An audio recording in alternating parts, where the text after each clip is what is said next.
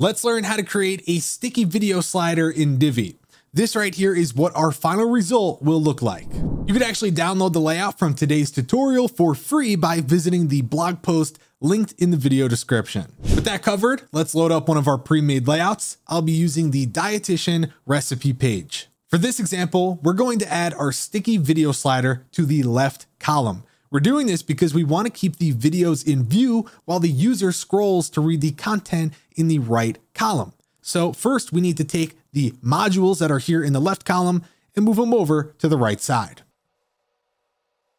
Easy enough. Now we can go ahead and press the plus icon, scroll to the bottom, and select video slider. This part's up to you, whether you want to use a YouTube video, an MP4, a WebM, it's up to you. For this example, we're just gonna add a YouTube video. Now with our first video added, we're gonna go ahead and duplicate it 2 more times. So in total, we'll have 3 videos. Now just go in for each of those and update the link or upload a new video. As you can see, we've added our 3 videos, and now it's time to make our slider sticky. So from within the video slider settings, we're going to go to Advanced Scroll Effects. Our first option is Sticky Position. Make sure that you hover over and select this icon so we can make changes for desktop, tablet, and phone.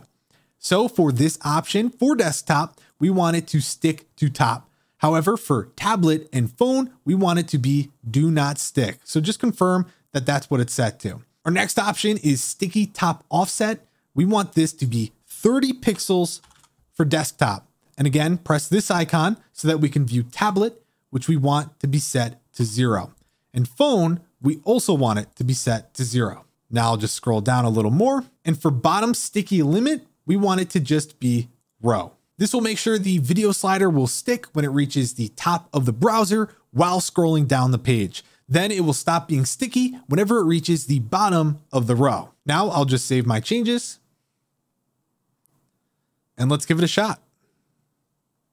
There we go. Perfect. Quick heads up, if you're using a YouTube URL to embed multiple videos in the video slider, it's best not to use this option, Show Image Overlays on Main Video.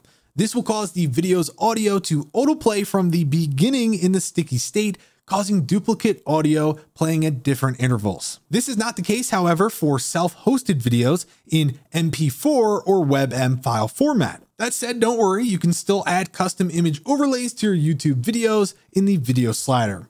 Let's see how to do that. From the video slider settings, we're going to click the settings for one of our videos, and here it is, overlay. We're going to add an image overlay. I have these in my media library, which I'll just add.